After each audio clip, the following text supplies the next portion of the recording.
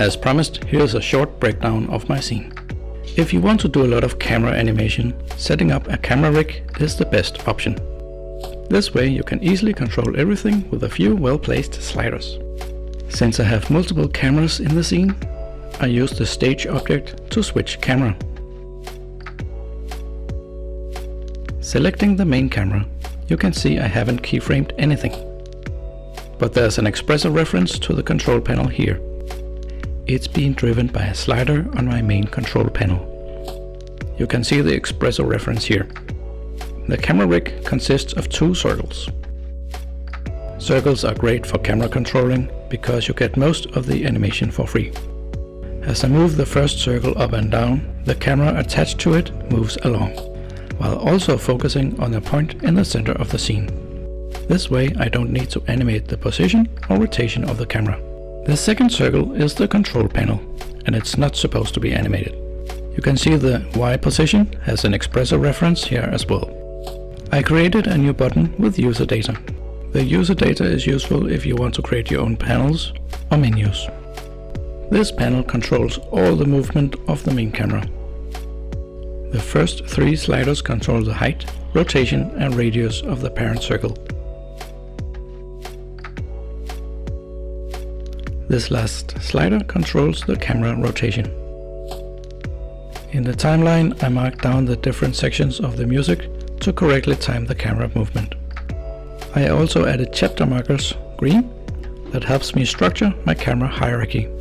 In the timeline you can see all the keyframes for the control circle, using the 4 sliders.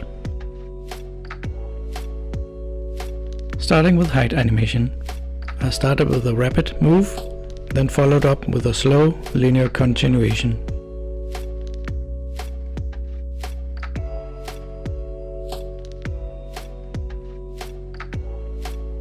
Then I did a frame-by-frame cut to quickly move around the scene.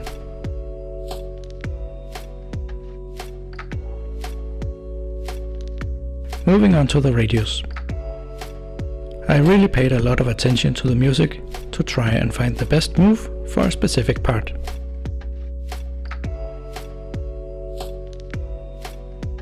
For the rotation I used linear moves with no easing to make the hardest possible transition.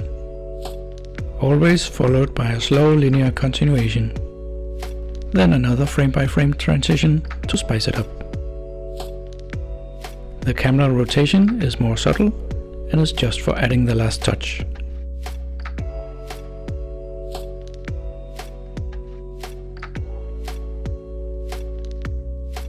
In between the main camera I did some micro scenes using 1 or multiple camera setups. For this section each camera only has very little movement.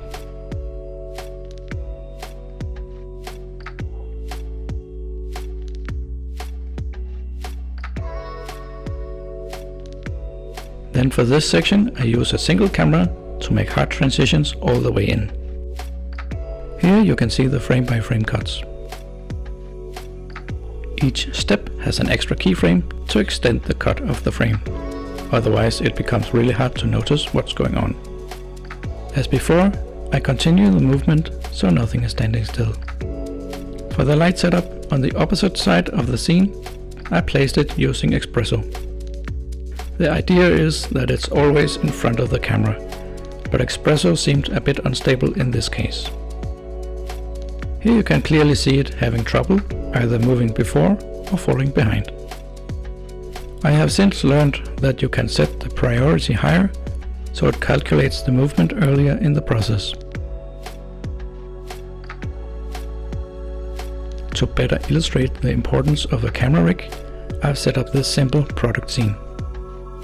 On each camera there's a target tag looking at the product, and each camera is being controlled by a null that is either being animated by itself or is attached to some other form of control point.